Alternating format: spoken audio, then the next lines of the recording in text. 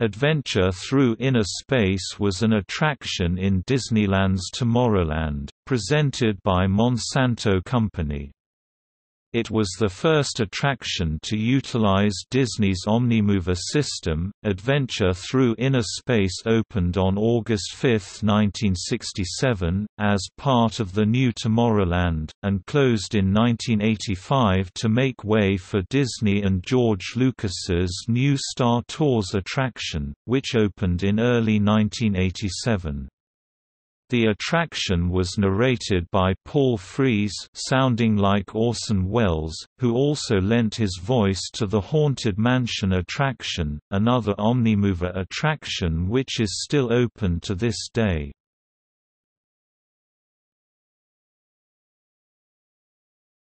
Topic: Synopsis. The attraction was designed to simulate humans shrinking to a size smaller than an atom, the inner space. As riders waited for their journey into the atom, they were able to see other riders entering one end of the Monsanto Mighty Microscope. The other end of the Monsanto Mighty Microscope had a glass tube in which miniaturized riders could be seen moving across. The microscope was aimed at a panel beyond which snow could be seen falling. Upon boarding their atomobiles, riders were greeted by the voice of an unseen scientist, Paul Frees, who explained, "I am the first person to make this fabulous journey. Suspended in the timelessness of inner space are the thoughtwaves of my first impressions. They will be our only source of contact once you have passed beyond the limits of normal magnification." The atomobile entered the Monsanto Mighty Microscope and began to shake back and forth as the riders entered the darkness. As their vision returned, the riders saw giant snowflakes all around them, some still spinning as they fell. As they continued to shrink, the narrator exclaimed, "I am passing beyond the magnification limits of even the most powerful microscopes. These are snowflakes, and yet they seem to grow larger and larger. Or can I be shrinking beyond the smallness of a tiny snowflake crystal? Indeed, I am becoming smaller and smaller." The snowflakes took on a crystalline form, eventually becoming large enough to cover the entire field of the rider's vision. Approaching the walls of ice crystals, the voice of the unseen scientist marveled, "These tiny bits of snowflake crystal tower above me, like an enormous wall of ice. Can I penetrate this gigantic prism? And yet, this wall of ice only seems smooth and solid. From this tiny viewpoint, I can see that nothing is solid, no matter how it appears." Indeed, it then became obvious to the atomobile riders that the ice crystals were not solid, but a lattice-like structure that they pass through. "And still I continue to shrink. What compelling force draws me into this mysterious darkness? Can this be the threshold of inner space?" Next, the riders encountered a matrix of spheres appearing in columns and rows of infinite length. "What are these strange spheres?" asked the narrator. "Have I reached the universe of the molecule?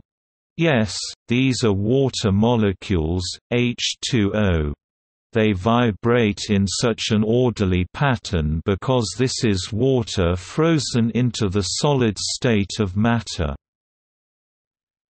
As the travelers continued to shrink, the molecules became larger, and took on a peculiar Mickey Mouse shape. "These fuzzy spheres must be the atoms that make up the molecule, two hydrogen atoms bonded to a single oxygen atom." and I see that it's the orbiting electrons that give the atom its fuzzy appearance. And still I continue to shrink." The scientist wondered, "Is it possible that I can enter the atom itself?" As the atomobile entered the atom, a storm of lights flashed past on all sides at impossible speeds. "Electrons are dashing about me, like so many fiery comets. Can I possibly survive?"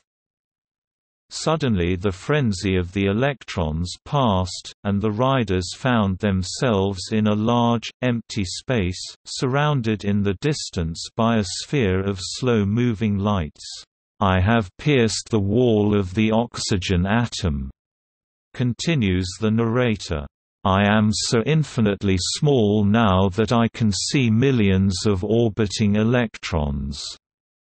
They appear like the Milky Way of our own solar system. This vast realm, this is the infinite universe within a tiny speck of snowflake crystal." A large pulsating red ball could then be seen inside the atom. And there is the nucleus of the atom. Do I dare explore the vastness of its inner space? No, I dare not go on. I must return to the realm of the molecule, before I go on shrinking forever. The riders then began the return journey to full size, but were soon greeted with the sight of water molecules swirling rapidly. The scientist sees this as a discovery and says, "Ah, how strange! The molecules are so active now. They have become fluid, freed from their frozen state. That can only mean that the snowflake is melting." The riders saw molecules around them, moving faster as their temperature increased. The molecules were depicted in green and yellow, with occasional star-shaped flashes representing evaporation. "Yes, the snowflake has melted," intoned a scientist's voice, also Paul Frees. "But there is no cause for alarm. You are back on visual, and returning to your normal size."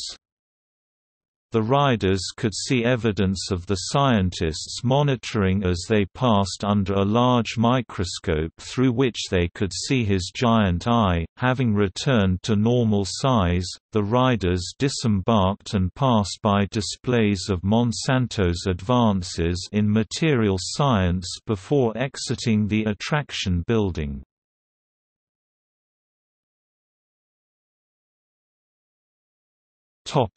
Miracles from molecules.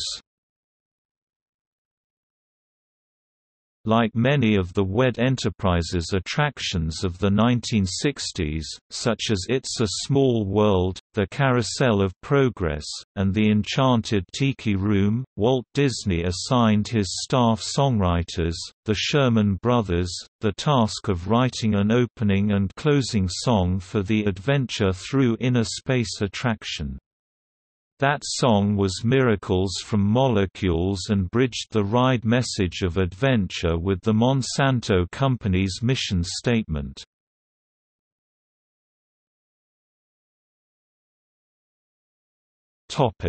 History. The idea of the attraction goes as far back as 1957, when Walt Disney introduced a concept for an atomic-themed exhibit in Tomorrowland on the Disneyland television show episode, Our Friend the Atom. Plans for the attraction were put on hold for the 1964 New York World's Fair. After the success of the fair, the atomic-themed attraction was green-lighted for the new Tomorrowland project. It would stand where the 20,000 Leagues Under the Sea exhibit, Monsanto's Hall of Chemistry building stood. This was the first ride with an Omnimover system. It opened as a free attraction, unlike most, but required a C ticket starting in 1972. The original sponsor was Monsanto, which at the time was an agri-chemical company. Irene Kasmer, using Monsanto fabric, designed the uniforms of the attendants. In 1977, Monsanto ended the sponsorship for the attraction. All visual and audio references were removed except for the end line, "This is Monsanto," and the Monsanto Mighty Microscope's Monsanto logo was replaced with a logo that says, "The Mighty Microscope." The Monsanto posters advertising the products were replaced with Disneyland posters. All the items in the display area were taken away and the gift shop took over all the area of the old post-show area. Finally, the Monsanto Fountain of Fashion that dripped oil down strings tightened to it was replaced with a series of sculptures that looked like two plates put together with a snowflake on them. However, the shape of the old fountain oil lamp was reused in the new sculpture.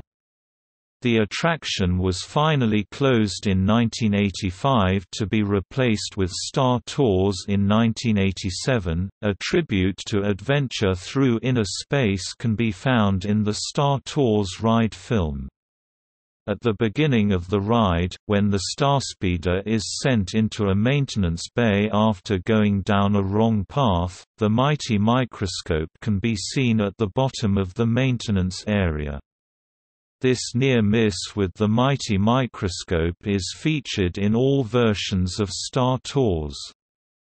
Star Tours itself was closed and replaced with Star Tours. The adventures continue at Disneyland and Disney's Hollywood Studios in 2011.